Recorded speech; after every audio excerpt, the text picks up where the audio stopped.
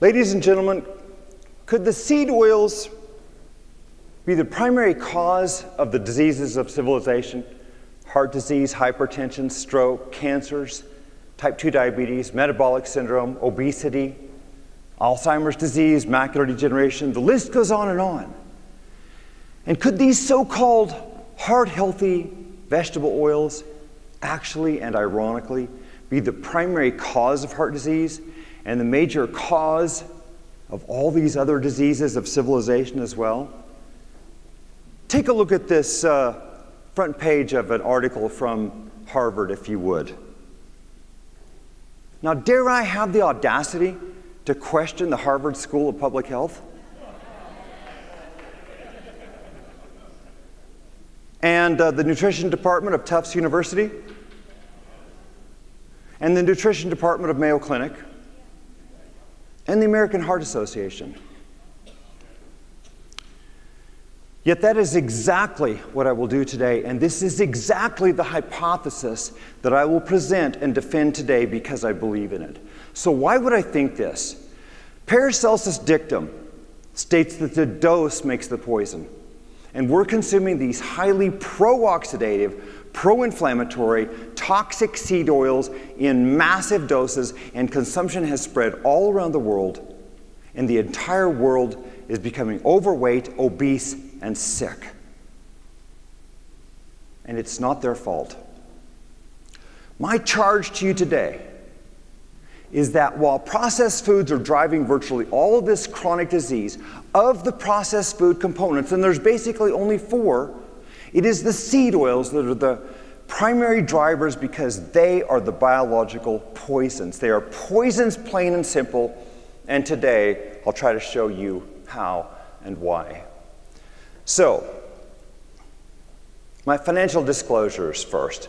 I'm a book author, I'm a researcher, and I'm the founder and president of Cure AMD Foundation. I accept no compensation for any of these roles, so I apparently have no financial interests. That's not really true, though, because we still like to eat. So, anyway, all right. What I will submit to you is that there are really 2 primary drivers of obesity and chronic disease. Yes, obesity and chronic disease, and it's nutrient deficiency and toxicity. But there's only a single source for this, and it's processed foods. So, I know this is not news to you, but this is so fundamentally and critically important, I believe. And if you think about this, if you flip this on its head, processed foods are the sole driver of nutrient deficiency and toxicity. And we're not paying nearly enough attention, I don't believe, to nutrient deficiency or toxicity, either one. Now, if you look at processed food as a percentage of the American diet, all this in the red, you see, as of 2009, 63 to 74% of the American diet is made up of processed food, and processed food is just 4 things: vegetable oil, trans fats, sugar, and refined wheat flour, right? All right, and if you add in alcohol, that adds another 70%. So what this means is none of that has virtually any micronutrients, right? You don't get vitamins out of that, and it's really mineral deficient as well. So that means you've got 29% of your diet left to give you all of your nutrients, right? And we haven't even gotten into the toxicity of the processed foods, and you're going to have a lot of toxicity with polyunsaturated vegetable oils, trans fats, and at least the fructose component of sugar. All right. Now, I went to medical school 1986 to 1990, and I'm going to give you more history about medicine in the next 4 or 5 minutes than what I got in 4 years of medical school, I promise you. All right? So, because I think this is critically important, and when we look at this and then we correlate it to the diet, it's powerful. Okay, so here's what we usually see, right? The world is getting heavier. The United States leads the way, all right? We're winning this race. And here's where the U.S. dietary guidelines were introduced, 1980. All right? And we know total energy intake over the next decade went up about 250 calories a day, right? Everybody's probably seen this. And then the next thing that often is said is, as you can see, carbs went up, fat went down, carbs are the problem, right? Not so fast. The fat composition here is still changing, and that is going to be the crux of what I'll try to show you today. Now, this is Jones' paper from 2011, and what it shows is that in 1900, the top 3 causes of death were all infectious disease. It was pneumonia, tuberculosis, GI infections, right? Whereas by 2010, 7 of the top 10 causes of disease are all chronic disease. Heart disease, cancer, stroke, Alzheimer's disease, type 2 diabetes, all that, right? So let's walk through heart disease over the last 200 years. So from Jones' paper, we know that in Boston, in the town of Boston, in 1811, there were no heart disease deaths listed. All right? There was 25 sudden deaths. Probably most of those were cardiac valvular. All right? In the entire 19th century, there's 8 worldwide papers, reports essentially, of heart disease, extraordinarily rare disorder. 1897, Sir William Osler, famed physician of Johns Hopkins, he recounts his previous 21 years of hospital history, about 6 cases of angina, never seen an MI, never seen a heart attack. 1900, Jones' paper tells us 12.5% of people died of heart-related disease, but it was virtually all cardiac valvular. It was syphilis, endocarditis, rheumatic fever. Well, it wasn't coronary artery disease related, right? 1912, John Harry publishes the first known case of heart attack in the United States, documented with autopsy evidence. 1930s, though, heart disease becomes the leading cause of death. Virtually unknown 30 years earlier, all right? In fact, when John Herrick published the paper about the MI, it wasn't even taken seriously for about a decade, all right? Advance forward to 2010, 32% of Americans dying of heart disease, virtually 1 in 3, all right? So the increase looks something like that red line right there. Cancer, Boston, 1811, 1 in 188 people died of cancer. 1900, it's rising, 1 in 17 in the US. 2010, 31.1% of people die of cancer, right? That's almost, again, 1 in 3. So the increase looks something like this. And what I hear all the time is yeah, but we're getting older. I'm telling you that does not explain this. And let me tell you very quickly, and I've written on this, I've spoken on this. Let me give you two quick statistics. In the year 1800, 43.3% of children did not live to see their 5th birthday. In 1900, it wasn't much better. 36.2% of children did not live to see their 5th birthday, and 4% of women died in childbirth. That drops the life expectancy down drastically, and that's why that's so low. So back to cancer here, 62-fold increase in cancer in 200 years, right? How about type 2 diabetes? We know in the 19th century, diabetes of any type was rare and presumably rare for all of history prior. 1935, it's rising, 0.37%. This continues to rise. And we're at 9.4% by 2015. This is a 25-fold increase in type 2 diabetes in 80 years. How about obesity? 19th century. We know that obesity was 1.2% in men, age 18 to 80, in Texas and Nebraska prisons, right? Okay, look at this. By 1960, we're at 13% obesity. That was a 10-fold increase already, right, when we thought we were lean. So this continues to rise. And by 2015, we're at 39.8% obesity, right? This is a 33-fold increase in obesity in about 115 years, and we are on target to be at 50% of Americans obese by 2030. That was published in JAMA just a few weeks ago. Okay, age-related macular degeneration, my area of expertise. 1851 was when this disease was first discoverable. Between 1851 and 1930, there was no more than 50 cases of macular degeneration, which is the leading cause of irreversible vision loss and blindness in people over the age of 65. No more than 50 cases in all the world's literature. Yet, today, this year, 2020, 196 million people affected worldwide, on target to be 288 million by 2040. So what this means, back in the 19th century, 1 in many thousands of people affected. And I'm telling you, they were looking. I've read all the textbooks. Today, again, almost 1 in 3, 29% affected since 1990. Okay, there's the increase, essentially. All right, now we're going to hit 200 years of dietary history, which is really a global human experiment, is the way I look at this, without informed consent, right? Because nobody chose this. Sugar. 1822 to 1999, sugar went up 17-fold. We know sugar is a nutrient-deficient diet, nutrient-deficient food, right? Next, and the most important thing of all, cottonseed oil introduced right after the American Civil War, about 1866, 1867 is when we first began to consume this, and this is where the human experiment really began, all right? And you'll see why. 1880, we get roller mill technology, which gives us refined white wheat flour. Now, wheat is 20% of the world's diet. At least in the United States, 85% of that is refined, so it's nutrient deficient. 1911, Procter & Gamble gives us Crisco, trans fats, right? There we go. That's processed food. That's it.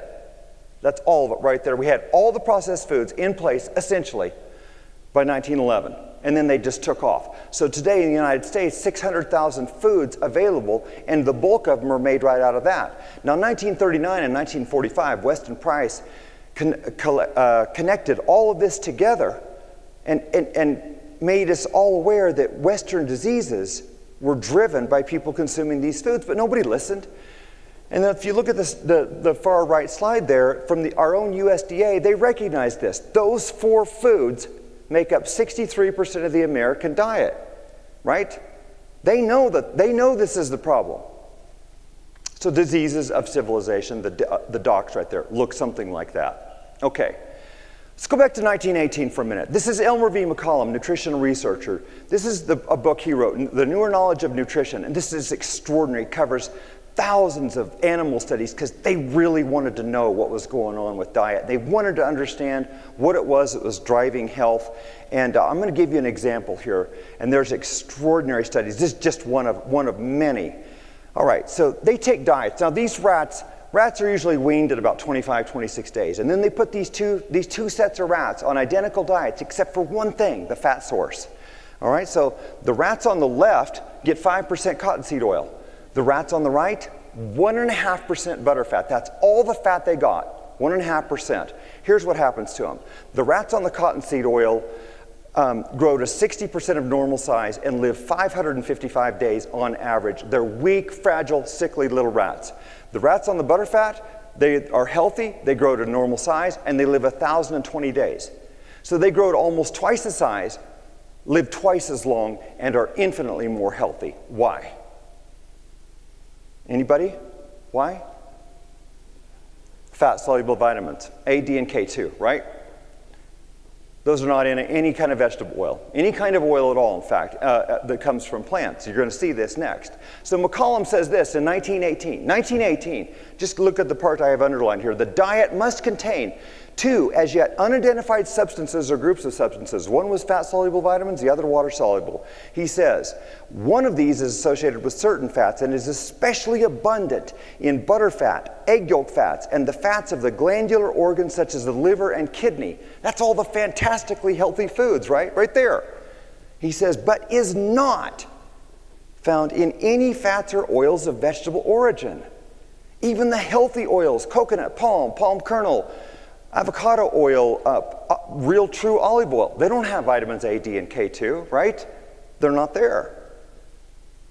He continues, McCollum, 1918, he says, both the growth-promoting fat, which is butter, and the trace of unidentified substance in the alcoholic extract of wheat germ, which was the B vitamins, are necessary for the promotion of growth or the preservation of health. We don't just need these vitamins to grow, people. We need them in adulthood and old age in order to sustain us in good health. And this is what we continually overlook, especially when we focus on macronutrients, I believe. Okay, so let's get on the same page here, because vegetable oils have a lot of names these days, right? But vegetable oils, seed oils, also known as polyunsaturated vegetable oils, PUFA or polyunsaturated fatty acids, edible oils, now the newest euphemism, plant oils, I think, you know, meant to just confuse us, omega-6 oils, and then linoleic acid. Now, linoleic acid, if you don't know, is the 18-carbon omega-6 fat that is sort of exemplary. It's the primary fatty acid of these vegetable oils, all right? It accounts for about 80% of the fatty acids. All right. Now, here's the dreadful ones, all right? The high PUFA oil, soybean, corn, canola, cottonseed, grapeseed, sunflower, safflower, and rice bran. There, I've said it. If I've said it once, I've said it a million times. These are the ones that are particularly dangerous. I'm sorry I don't have time. We have to move pretty quickly. All right, so this is from our paper recently, and this is vegetable oil consumption in the United States for essentially all of history. Notice, 1866 to about 1909, we're like 2 grams a day.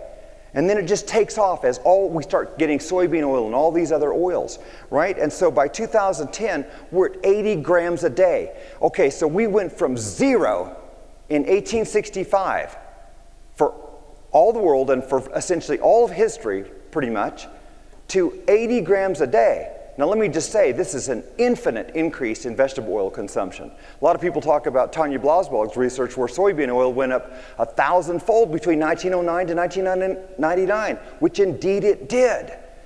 But all this vegetable oil is an infinite increase. 80 grams a day, folks, is 720 calories worth. That's 32% of US caloric intake. A third of our diet is coming out of factories that make these oils. I can't tell you how dangerous this is. So 1900, 99% of our fats came from animal fat, lard, butter, beef tallow, and suet, essentially. But by 2005, 86% of added fats came from vegetable oils. And notice, the vegetable oils are still going up, right? Now, take a look at this. Here's where the dietary guidelines were introduced, right? 1980. And remember, our fat consumption was going down and our carb consumption is going up. So guess what? Our animal fat consumption is still trending down and our vegetable oil consumption still going up. Didn't just happen in the US. Here's developed countries, doubled in a period between 1963 and 2003. This is all around the world, developed countries doubled. Developing countries tripled. Japan, for example, 4.5-fold. China, almost an 8-fold increase. And this ended 17 years ago, this data. Where are we today? The Asians are getting as sick as we are, right?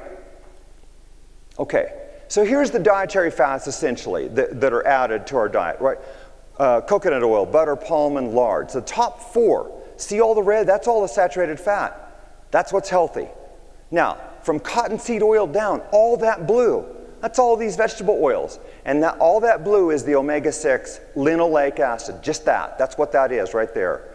If you transplant yourself back to 1865, and for all of history, and for all the world, essentially, this is where all the fats came from. Butter, lard, and beef tallow at 3, 2, and 2% omega-6 fat. So in other words, here's where we are today, all that blue, all that omega-6, here's where we were in 1865. So what did this do to us? 1865, I calculated this. This is what our omega-6 consumption would have been in 1865 with 40% animal fat from traditionally raised animals, 2.2 grams per day, less than 1% of our calories. And then you can see this is increasing. By 1909, we're about 2% of our calories.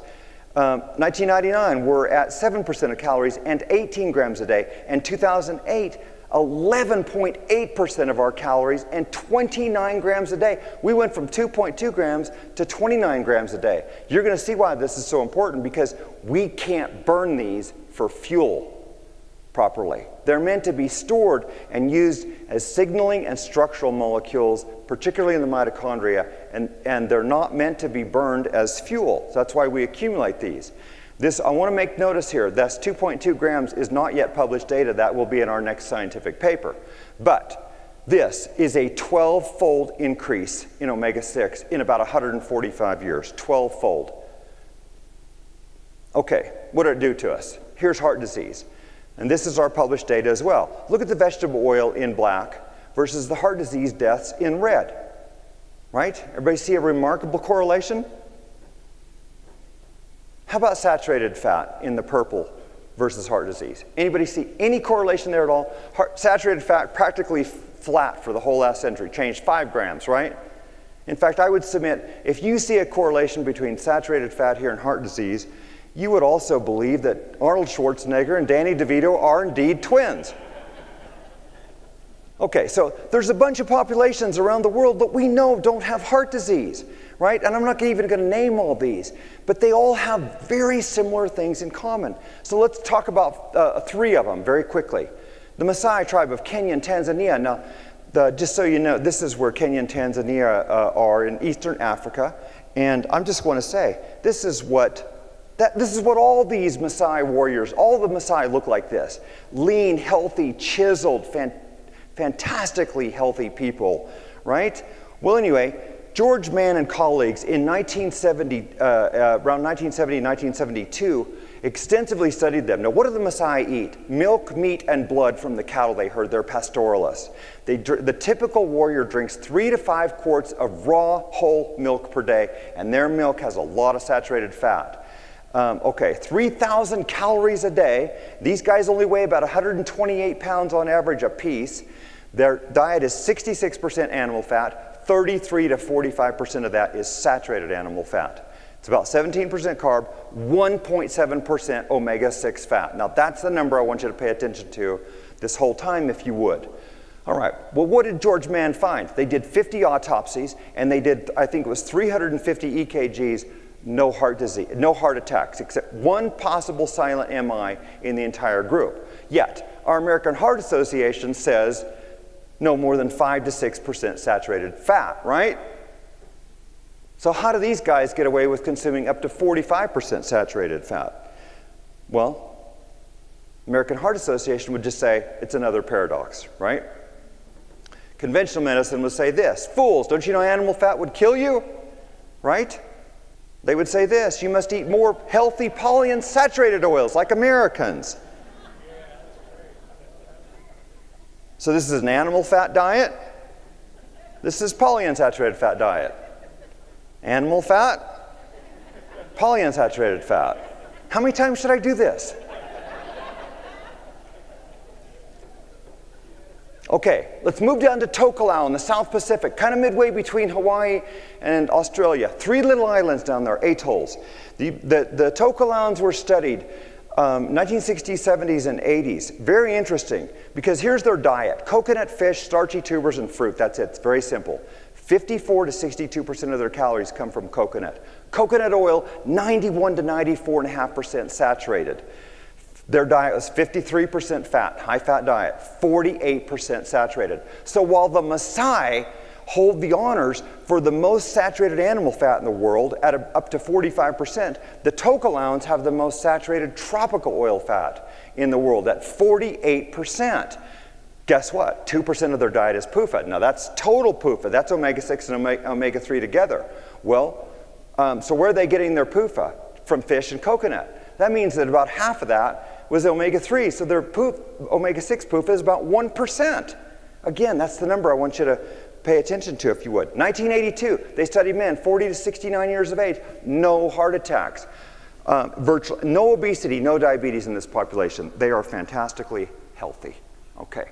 Now, this will look like a diversion, but it's not. This is the omega-6 linoleic acid in our adipose tissue in Americans, 1959 to 2008. Stephan Guyenet collated 37 studies where they had biopsied the fat of Americans. Now look where our omega-6 linoleic acid was on average in 1959, 9.1%. Okay, this is in our fat. And do you know what our obesity was in 1959, 1960?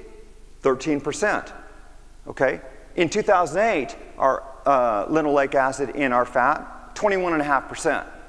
And you remember I showed you that in 2008, our omega-6 in our diet was 11.8%. In other words, it approximately doubles in your fat, because we accumulate these, and they accumulate in your cells and in your mitochondria. And this is where they wreak havoc because it's polyunsaturated, and they're the ones that oxidize. All right, so 2008, you know what our obesity was? 34%. Now, the next thing I'm going to show you, I searched for 3 years to find this. You know what I wanted to know? What was the omega-6 fat in anybody's adipose who was on an ancestral diet? Anybody in the world. I finally found it. Tocopherols, right here. 3.8%. It is off the chart low. Remember I said their omega-6 in their diet was roughly 1%? 3.8%, people. This is where we should be. And this is what keeps you healthy. Right here. Okay, one more population, Tukasinta, Papua New Guinea. The Papua New Guineans in this study were evaluated extensively. 1966 to 68, sweet potatoes account for more than 90% of their calories. They live off of over 1,000 different kinds of sweet potatoes. This is one of their harvests. They occasionally feast on pork and chicken. They are pork herders, but would rarely eat their pork. So here's their diet, 1966 to 68. 94.6% carb, 3% protein, 2.4% fat. Omega-6, there's that number again, 0.6%. Now, what'd they find about them? Here's what they say in the studies. Population was lean, physically fit, and in good nutritional state. Absence of obesity and hypertension. No diabetes or gout was found. Ischemic heart disease was rare if not absent. And no macular degeneration. 340 people over age 40, none. Now, absence of obesity. If we think that carbs drive insulin and insulin drives fat, how do we explain this? Okay, I'm just going to move on. Now, here, what do these healthy populations not have?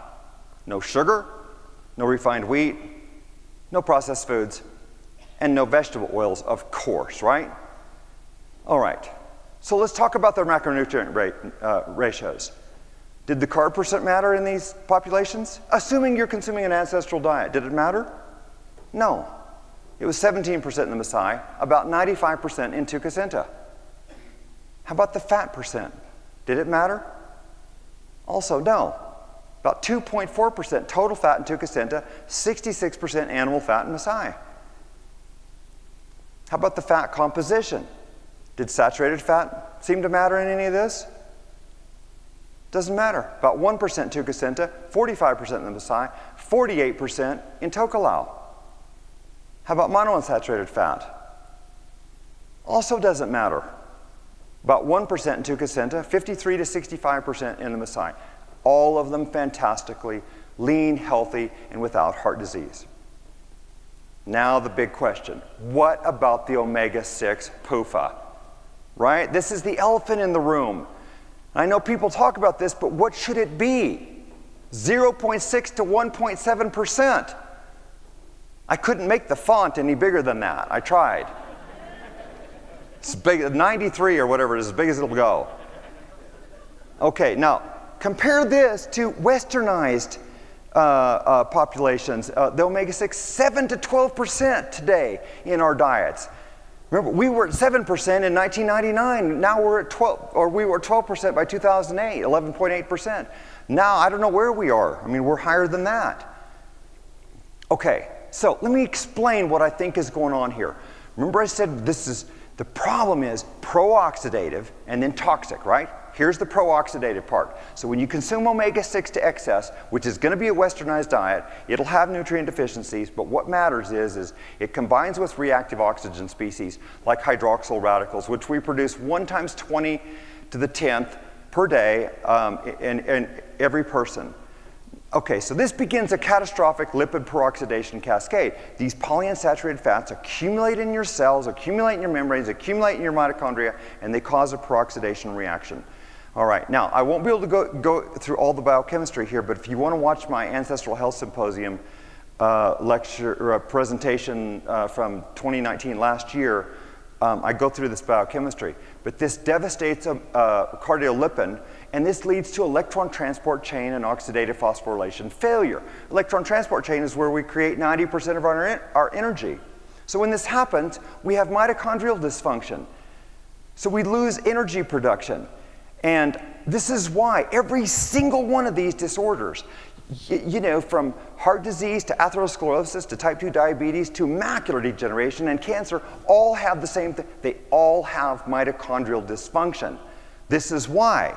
Now, the very first thing that happens when the electron transport chain fails in this scenario is that it starts shooting out reactive oxygen species. These are hydroxyl radicals and superoxide, and this took me years to understand, to try to understand this. And so that creates a catastrophic lipid, or feeds back to the lipid peroxidation. Then the next thing that happens is insulin resistance at the cellular level. Because this is what's happening. The cell, there's so much reactive oxygen species and the electron transport chain is failing, and the cell gets sick. And it puts up its stop signs and it says, look, I don't want glucose, I don't want fatty acids, I don't want anything. I'm sick in bed. I can't do this, I can't work, right? So now I'm insulin resistant. And so, you know, that ends up leading to metabolic syndrome, type 2 diabetes, and so forth. But what I will submit to you is it's not that we're consuming carbs and you start filling up the cell and all that. I will submit to you, even if we can't measure it, the very first thing that's happening in this scenario is the insulin resistance comes first. Then you start developing lipid droplets and so forth in your cells, in your liver and so forth. Okay. What's next? Reduced fatty acid beta oxidation, because the electron transport chain is not working well. So now you're not burning fat for fuel properly. So the person gaining weight and getting sick in this regard is now carb dependent. Their glycolysis is working, but their Krebs cycle and electron transport chain aren't working to burn fat for fuel properly. All right, so now they start storing the fat, right? So this leads to obesity. Now, loss of energy leads directly to nuclear and mitochondrial DNA mutations. And what do we get out of that? Cancers. Next, heart failure. You're going to see this in just a minute. In just a few minutes, I'll go through this. Mitochondrial dysfunction leads directly to heart failure and directly because of high omega-6, and it'll do it in 3 weeks in rats. Okay, next, apoptosis, necrosis, cell death, and this leads to diseases like macular degeneration, Alzheimer's, Parkinson's. Up on your upper left, this catastrophic lipid peroxidation cascade leads to toxic aldehydes. And I'm going to hit this right away next, and you're going to see this. Okay, so here's what happens. Most of this linoleic acid, when it peroxidizes, it develops lipid hydroperoxides. And then these rapidly degenerate into all of these things. 4-hydroxynonenal, malondialdehyde, oxidized linoleic acid metabolites with like 9 and 13-hode, acrolein, carboxyethylpyrrole. Here's what these do collectively. Cytotoxic, genotoxic, mutagenic, carcinogenic, atherogenic, thrombogenic, and obesogenic. And just in case you're not aware, atherogenic means inducing atherosclerosis, and thrombogenic means inducing clots. You know, that right there can cause, this can be a cause for strokes. Okay, so that leads to all the diseases of civilization. So we're going to look at 3 studies, I believe it is. This is a study with isocaloric diets, okay? All the same calories. 3 groups of rats for 3 weeks, identical amounts of calories, protein, fat, and carbs, and omega-3 fats. Only one single variable in this study, and this is a very well-designed study, I believe. Omega-6, only variable.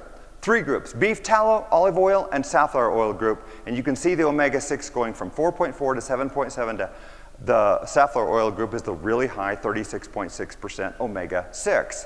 All right, here you can see the beef, olive, and safflower, all the calories the same. It's a high-fat diet at 59%. Here's the omega-6. I circled the interesting part, you know, 4.4% in the beef fat group versus 36.6% in the safflower oil group. Look how high their body fat went in the safflower oil group in 3 weeks to 54.5%. So what does this now make a point of this. This 4.4% is too high, and I'll show you why. Because they added linseed oil is what they really did. But here's what happened to these rats in 3 weeks. Now they all gained weight, but relative to the beef fat group, the olive oil group gained 9.6% more weight, which is 14.8 pounds human equivalent. The safflower oil group gained 15.6%, or 24 pounds human equivalent more, right? How's this possible? They're on the same calories. They're all consuming the same calories, right? Okay, now I had a problem with this, because why did the beef fat gain weight? Here's why. Now, if you look on the far left of this, that group wasn't included, which would have been beef fat only, the one without linseed oil. They put linseed oil in here to try to give them omega-3. Well, they didn't need to do that with beef fat. It already has it. So we don't know. That group would have been 1.4% linoleic acid, but we don't know what that would have happened there. The group that's next in the blue, the beef fat plus the linseed oil, that's 4.4% omega-6, and look how much weight they gained, 27.6% more than where they were initially. The olive oil group was 7.7% omega-6, and they gained 37.2% more than what they weighed initially. And then look at the safflower oil group gained 43.2% more than their initial weight. That is 66.5 pounds human equivalent for a man in 3 weeks. And the only difference is the omega-6. They all consume the same calories. Okay, here's a study about heart failure. Very simple, just 2 groups. A high PUFA group that got normal lab chow with 20% sunflower oil. That's less omega-6 than what Americans are consuming today on average. Then there's a low PUFA group that got normal lab chow. 4 weeks, this study. Look what happens. In 4 weeks, the group that got the sunflower oil, they have 32% reduction in their cardiac output at high afterloads, which means they're at systolic blood pressure, which is like 138. In 4 weeks of feeding, these rats have heart failure. Okay, one more. Here's an isocaloric 40% fat diet, chow versus 4% soy oil versus 19% soy oil. Okay, this was a 32-week study, basically 7.5 months. Now they had on the far left, you can see that was the chow, the standard chow, which is 1.2% in the red. At the bottom is the linoleic acid, the omega-6 linoleic acid, 1.2%. The next group is the 4% soy oil, which is 2.2% linoleic acid. And the third group is 19% soy oil, and that's omega-6, 10% linoleic acid, okay? 0% sugar. What they used good carbs in here. They used maltodextrin and starch. So no sugar. Good, clean study. And so here's what you can see the weight that they gained.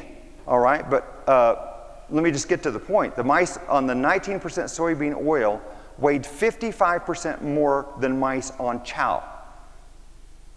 Okay, this was in 32 weeks.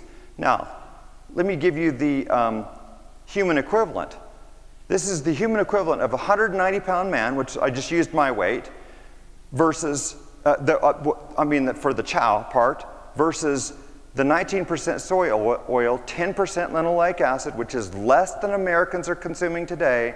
That would have been the equivalent of a 294-pound man in 7.5 months of eating this way. They're eating the same calories, the 4% and the 19% soy oil, the exact same calories. Okay, now this is the same study. I didn't include all the categories because it's so confusing to do quickly. But here's the glucose tolerance test that shows that the soybean oil diet rapidly induces diabetes. That's the top one there. You can see that after an intraperitoneal glucose challenge, look at their glycemia. They're diabetic. And then the next one down is soybean oil plus 25% fructose. They're also diabetic.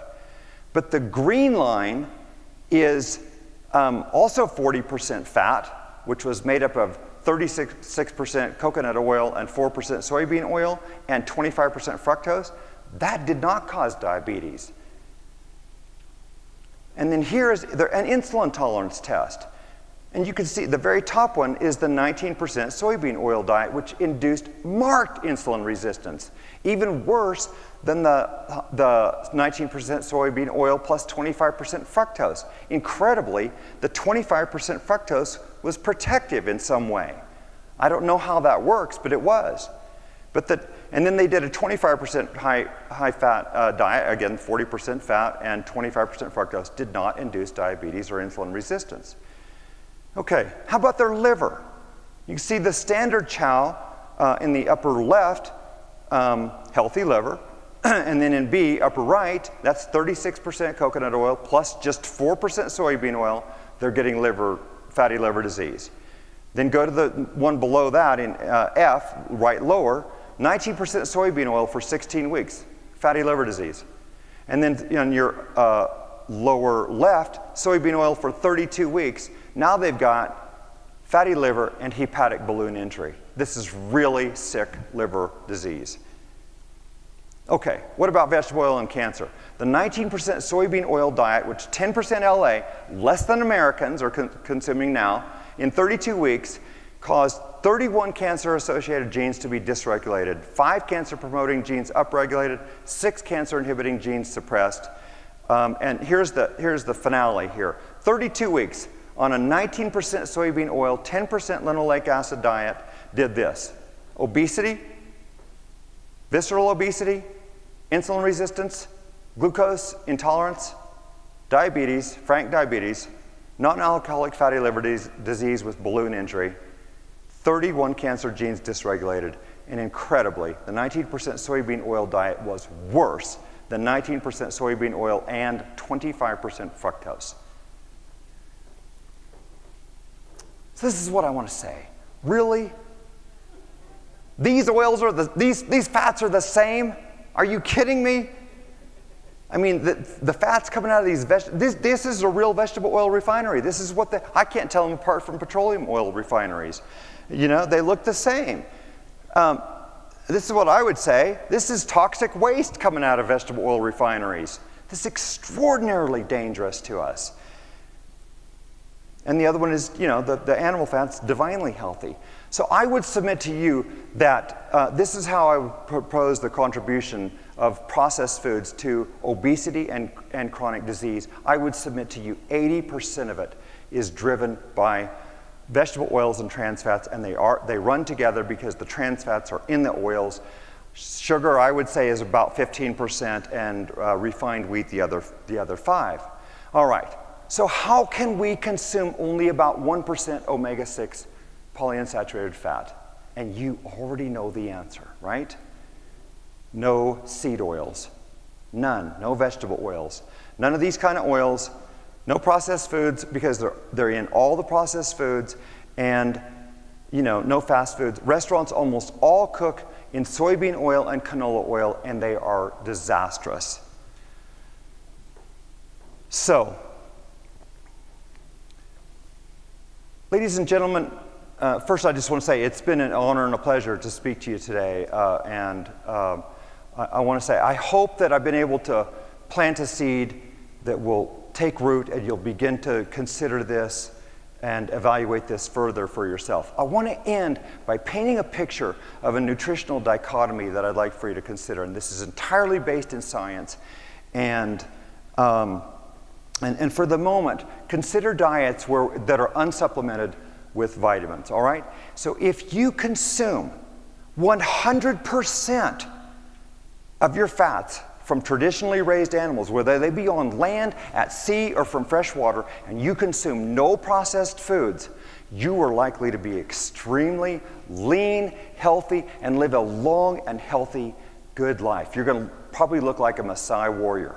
And if you're not that way now, eat like that. You'll start getting that direction. You'll move that direction. On the other hand, if you consume 100% of your fats from the polyunsaturated vegetable oils, you will rapidly become ill, severely metabolically deranged, stunted growth in childhood, almost certainly overweight and or obese in adulthood, and your life will be cut extremely short. You'll meet your end extremely prematurely. And it won't matter if you're 1 month old or 90 years old. This is a scientifically proven mathematical certainty, and it has been known for over 100 years. So I ask you, which fats do you think are healthy? Thank you.